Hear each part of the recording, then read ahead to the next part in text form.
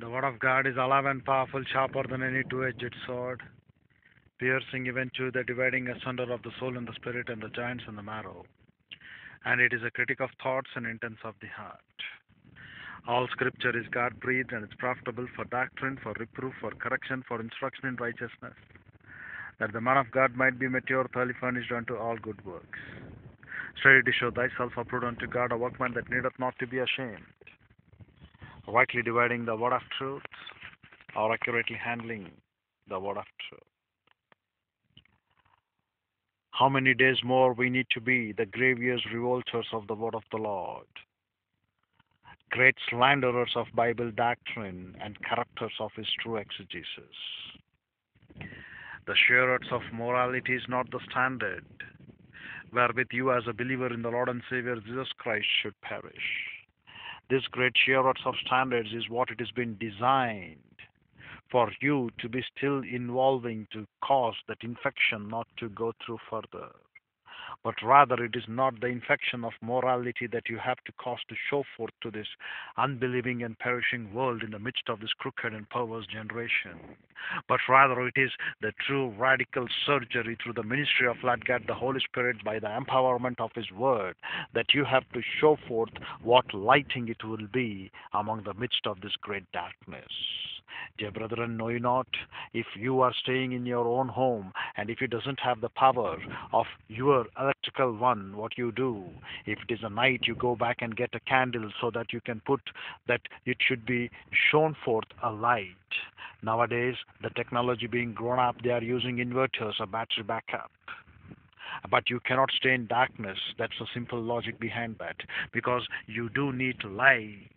Without light, you cannot manifest, you cannot look.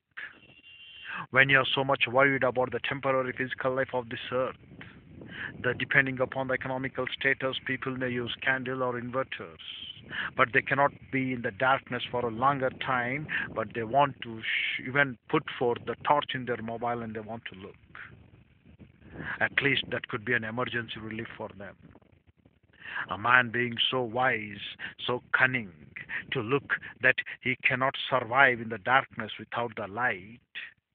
We, the church age believers, though we have been given the great light which has been shed abroad our heart through the ministry of Lord God, the Holy Spirit, to enlighten us into the true work of Lord God, the Holy Spirit, so that we can really show forth the light of Jehovah.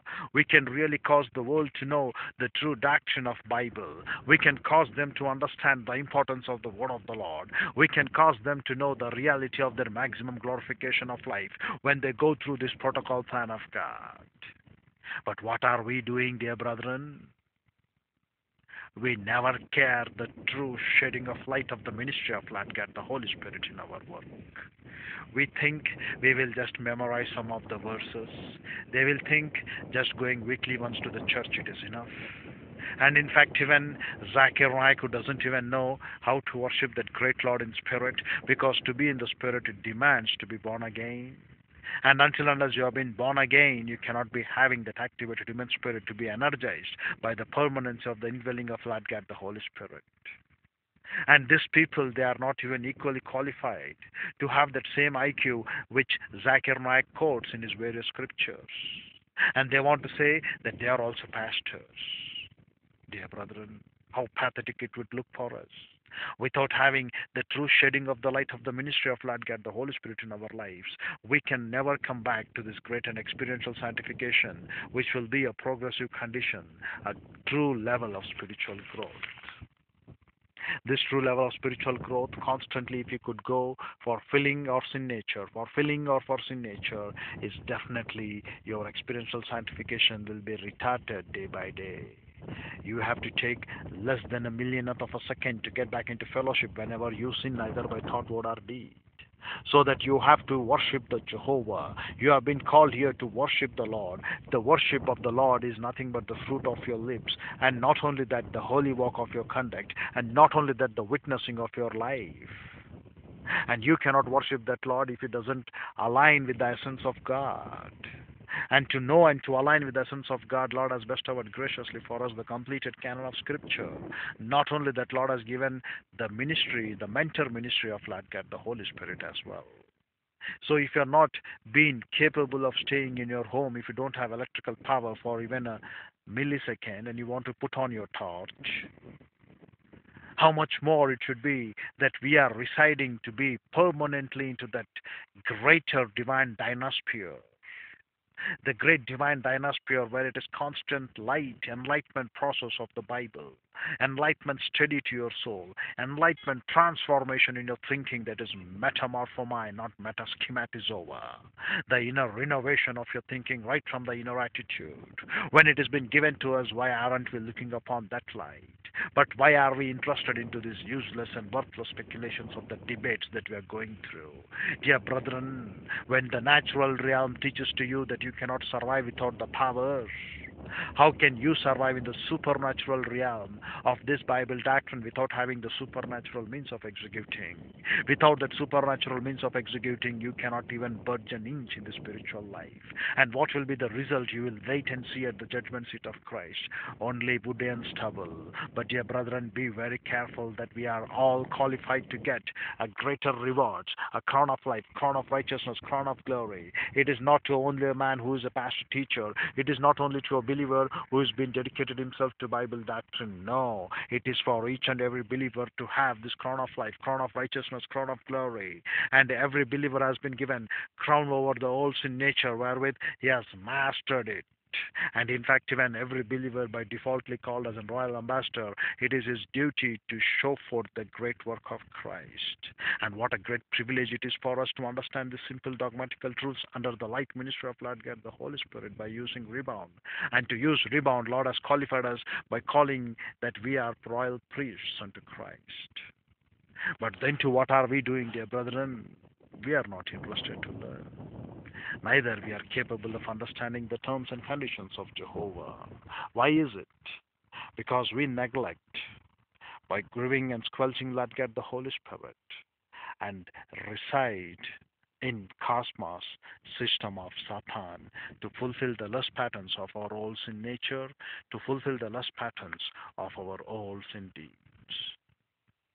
Pride of life, lust of flesh, and lust of eye. What a pathetic condition that we are going through, dear brethren, in by day process.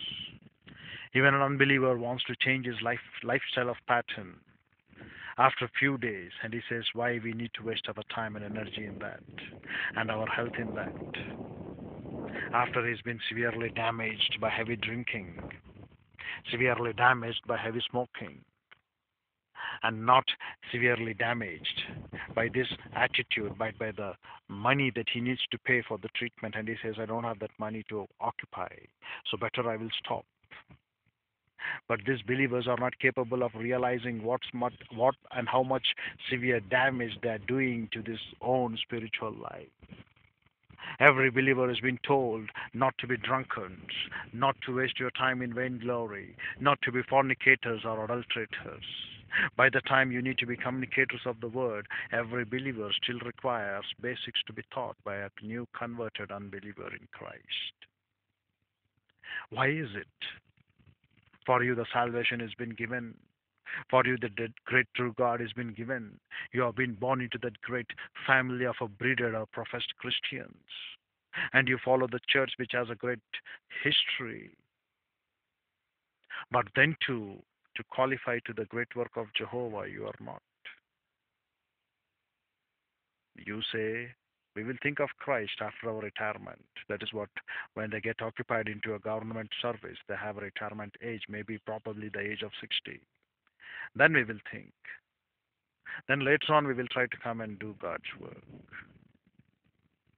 Every believer is an ambassador. Every believer is a royal priest. Laden upon the shoulder of each and every believer through the ministry of Lord God, the Holy Spirit, in his experiential sanctification. He has to go through the right process of enlightening you so that you could in return enlighten the people who are perishing without the knowledge of Christ, without the salvation of Christ. And when you are only not obedient to be thoroughly fulfilled, how can these unbelievers be thoroughly fulfilled? Dear brethren, ponder over these things again and again. For us to tell to you all is not a burdensome, but it is for your edification that you need to stand and you need to show forth the reality in Bible doctrine. Dear brethren, ponder over these things as we shall continue in the next day. Father, we are grateful for the privilege that was given to our fellowship with you through thy word. Father, help the people to realize what is the reality of the ministry of Lord God, the Holy Spirit in their lives. Without the ministry of Lord God, the Holy Spirit, how failures and how rejected we are. Help us not to be like those grievous revolters. Help us not to be like those slanderers. And help us not to be like those corrupters of the word. But rather use us faithfully to thy word when we are faithful enough in the positive of evolution to rightly divide thy truth no matter what. The people will follow it, like it, hear it or not. Our duty is to proclaim and to get maximum glorification unto thee. Help us to keep that thy momentum no matter what it comes. Lord, we ask it in Christ's name, sovereign Lord.